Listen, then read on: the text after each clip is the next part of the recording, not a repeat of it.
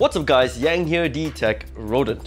Now you might have heard of RemixOS. It's a version of Android that has a higher emphasis on productivity as well as multitasking, with the whole entire operating system looking like a traditional desktop operating system like Windows. The beauty of RemixOS is that where more older or low-end hardware may struggle to run a full-blown operating system like Windows, which is very resource intensive, that very same hardware may be good or even flagship level by Android standards. This netbook that I have with me here today is the Acer Aspire 1 Happy. And even though its paltry Intel Atom N550 and its 2GB of RAM make for a crippled Windows 7 starter experience, let alone Windows 10, it's not that bad if you consider it as Android hardware. After all, this kind of spec was easily found in many flagship devices 1 or 2 years ago. Unfortunately though, even though it's supposed to be, the installation process doesn't always go smoothly, especially since I plan to get rid of Windows altogether and run this as the main operating system. Now, RemixOS only has guides for dual booting with Windows, but I managed to get it working with a lot of time and research, and with this video, you can have all of that without the time sink. So with that out of the way, let's get to converting this netbook into an Android laptop. The first step might seem extremely obvious, but for many it may not be, and assumptions are a terrible thing. We need to first test which build of RemixOS works with our machine, the 32-bit or 64-bit version. Even though this Atom N550 is supposed to be a 64-bit supported CPU, I found that I could only boot RemixOS using the 32-bit build instead, so we'll be utilizing that for this guide. Once we find the version that works with our machine, we'll need to download Ubuntu as well and prepare 2 USB drives. Make sure that both USB sticks are at least about 2GB in size. For Ubuntu, I'm running the 64-bit version as I found that it works with this netbook, but you can use whichever. Once we have the ISOs of both RemixOS and Ubuntu ready, we'll need one more piece of software to help get them into a bootable ISO format. Rufus. Now I have tried using RemixOS's own tool to help build a bootable USB, but I found that it doesn't work, so I went back to using Rufus for this instead. Launch Rufus, click on the little disk loading button thing and select your ISO. Since we're installing this in a legacy machine without UEFI, leave it at an MBR partition scheme for BIOS or UEFI. Do this for both the RemixOS ISO and Ubuntu ISO in separate USB sticks, obviously, because overwriting a USB that you just made would be silly.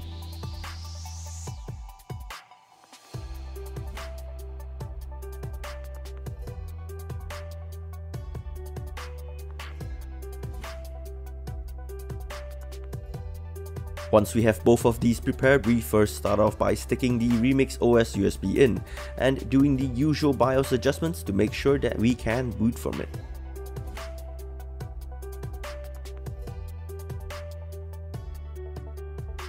We'll get a screen that asks us which mode we'd like to run RemixOS in, and we'll highlight resident mode, but instead of pressing enter, we'll press tab and remove the line that says create data image and replace it with install equals 1 in capital letters and hit enter.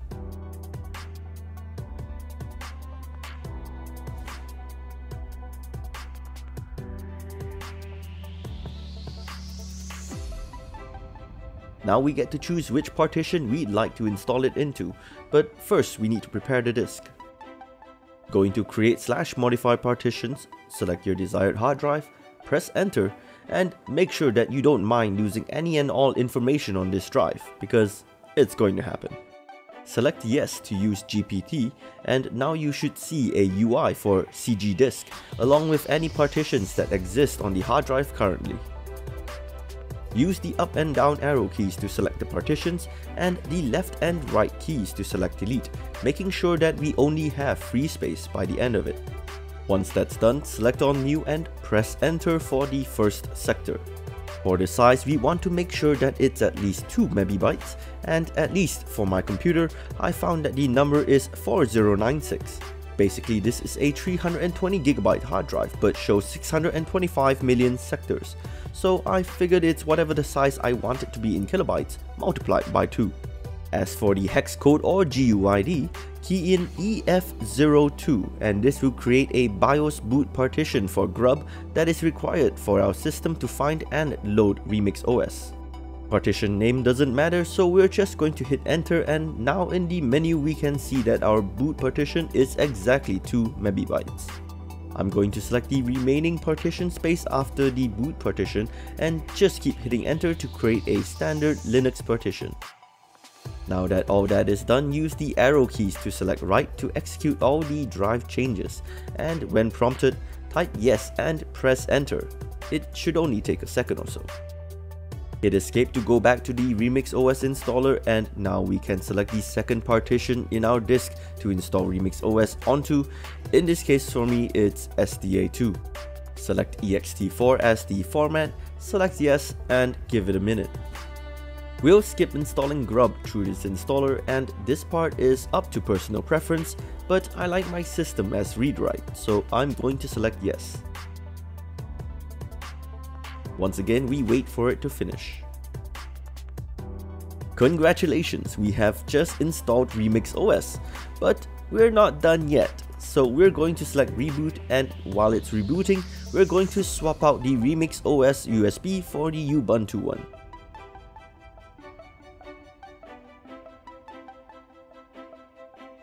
Boot into the Ubuntu USB and give it a few minutes to load up. When the menu appears, we're going to select Try Ubuntu and wait some more.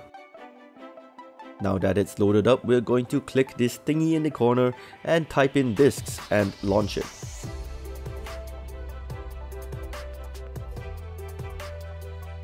Inside disks, we should be able to see the partition where RemixOS is installed, as it is labeled Android x86, and we'll take note of the line at the bottom there that says device. In my case it says dev SDA2. Close that, and this time we're going to launch terminal instead.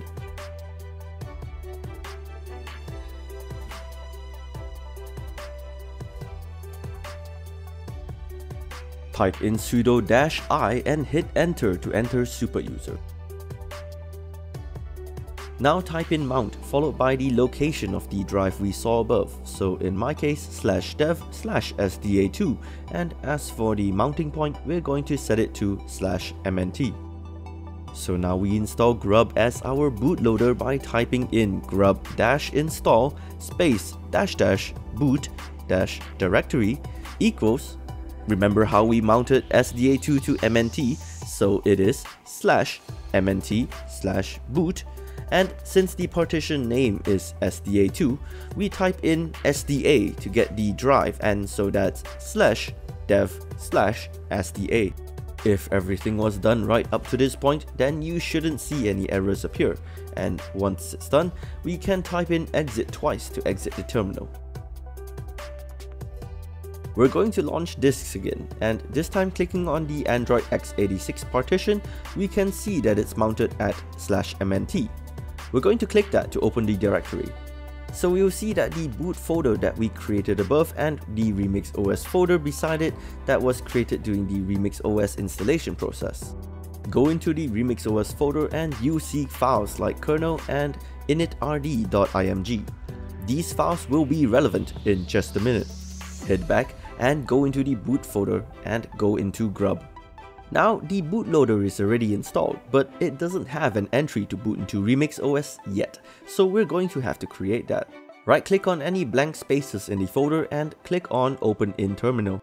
We're going to go into superuser, but we're going to do it a little bit differently this time, using a -s instead of a -i, so that we open superuser in this current directory instead of the root directory. From here, we're going to type in gedit and the name of the file that we're planning to create, in this case, grub.cfg. Now, we're going to do quite a bit of typing, so you better follow closely.